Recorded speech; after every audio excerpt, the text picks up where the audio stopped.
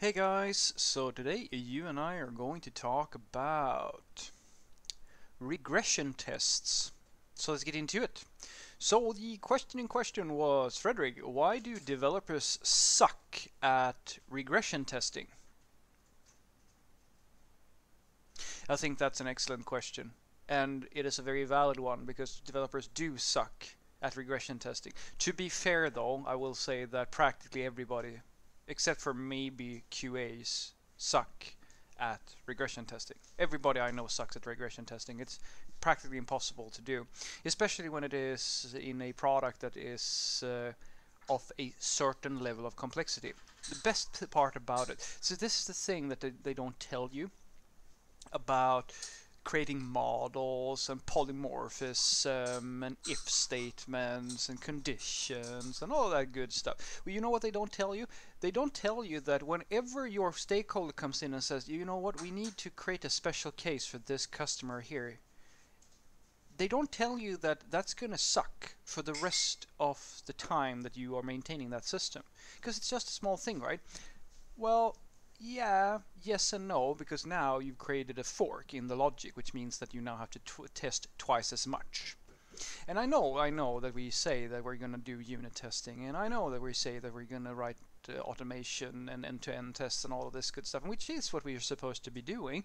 But very few companies do actually understand that in order for you to have a certain level of quality on your system, you have to invest in these things, and it's much cheaper short term to have manual regression testing, and ideally you should have the developers do that as well, because if they do it you don't have to pay a QA.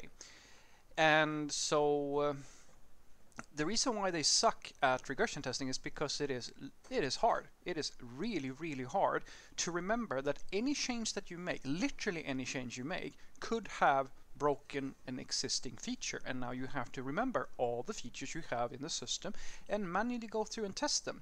And this sucks for everybody involved. It's boring, it's time consuming, it's hard to be. One part is also because that most people don't actually want to do it.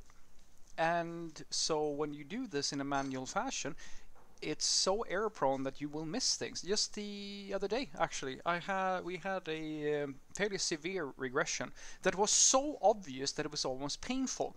Basically, what had happened was that we had shipped a feature that changed the entire UI for a handful of specific products that we were dealing with.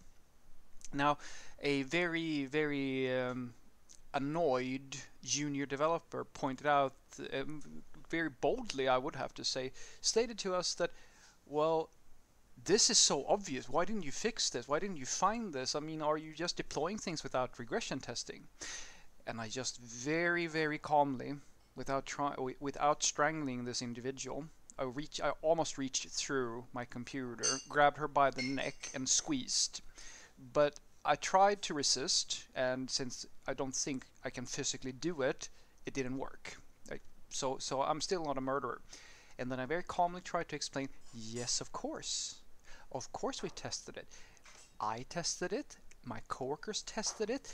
The PO tested it. The designer who designed the thing tested it. We tested it, all of us. And the one thing that we all forgot to do was to go and check that all the other stuff that we have already built was still working, because everybody tested the thing that we had built, and nobody really remembered to regression test the rest of the system. This is one of the reasons why you usually have automated end-to-end tests or some type of automated checks in place to make sure that the thing that you built is actually still working. Or you have a QA type of person, or you have some person who is dedicated to doing exactly that thing, to check that everything is still working. And then you have other systems that you can use. You can use canary releases, which is not feasible for this specific case, but you could do it. There's so many things that you could do to make this not a problem that does not involve that you just have to remember how everything works. And I mean the cheap way, like, which is it's the poor man's automated test, which is the thing that I'm very sorry to say it has become the only thing that I personally can fall back on, practically all the time in every company, because it's actually it is usually very difficult to get a company to buy into proper end-to-end test. It takes time, is to have a checklist.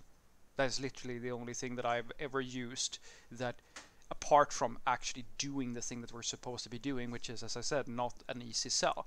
It is to whatever you set, whenever you release something, you have to have a checklist. Oh, these are all the things that have broken before. Go and check them manually, each and every one of them. Which, of course, especially when you have a lot of permutations and an international product, creates hours of fun. Because it can literally take hours. I remember at a previous job, the product was it was live in 50 or 54 markets in Europe or something like that, I think globally. We literally spent, and I'm not joking now, 2 weeks per release in manual regression testing. That's how long it took. For 2 weeks, we just you went through this massive list because we hadn't invested in automation. And these are the sorts of things that I keep telling people, that if you want to be Google, if you want to be Facebook, you have to do this. This is the thing that they do much better than anybody else, because it is a really, really unsustainable tactic to have the idea that we just have to ask more from our developers, because the fact of the matter is that when you are working on a system, it's you are in a certain mind space. You are focusing on getting the thing that you are building right. And it's almost impossible to ask that same person then to remember that, oh, now that you did this thing, think about the rest of the system. Think about every single thing that could possibly have gone wrong with the thing that you just did, and make sure that that didn't happen.